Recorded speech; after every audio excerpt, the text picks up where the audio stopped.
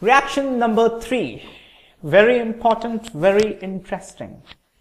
If we have a beta keto acid, for example,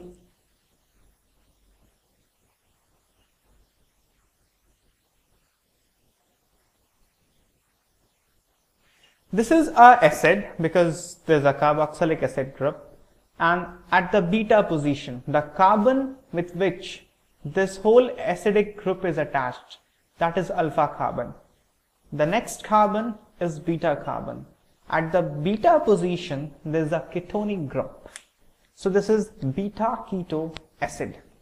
This is how it looks. Now the remaining section, instead of methyl, there could be ethyl, propyl, butyl, whatever. So we can just write it as R. It could be hydrogen as well, right? So this is beta keto acid. What happens is, when we heat it, just heat it and do nothing, just heat it.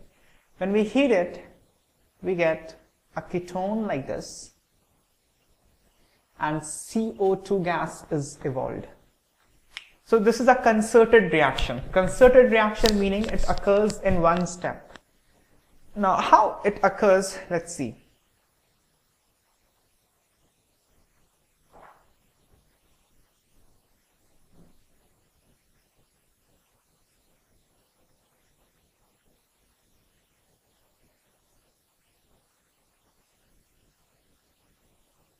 This is how beta keto acid will have the configuration, and this oxygen and this hydrogen will have a hydrogen bond like this.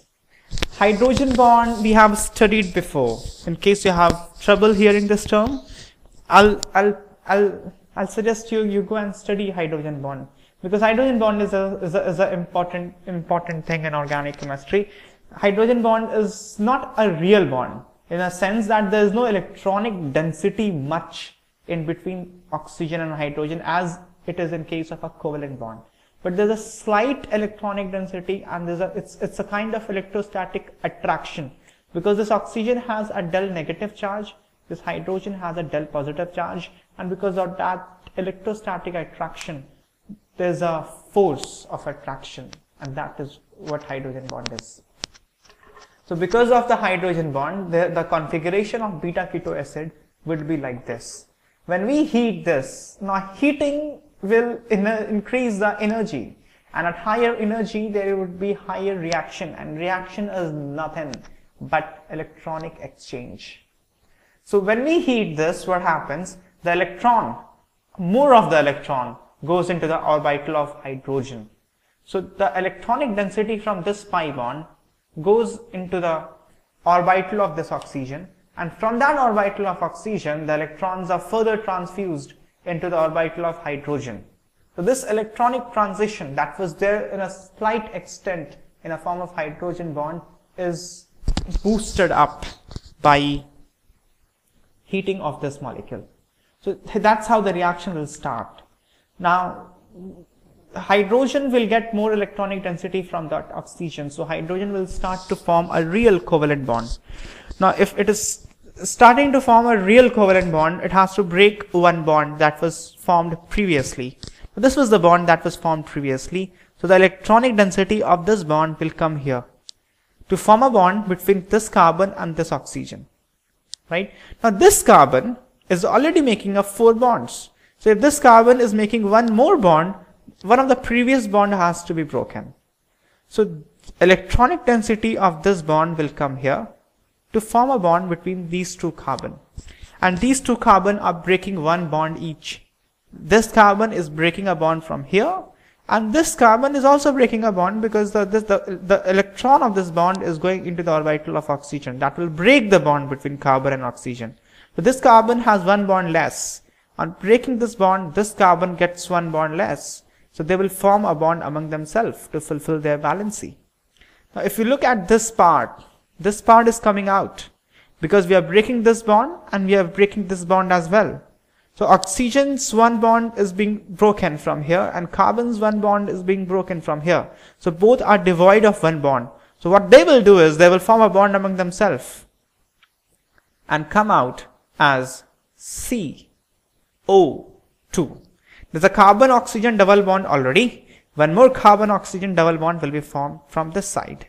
So this part CO2 is going to come out. This oxygen and this hydrogen will have complete one unit of bond. That's how the reaction was started. So we are crunchy of space. Let me see.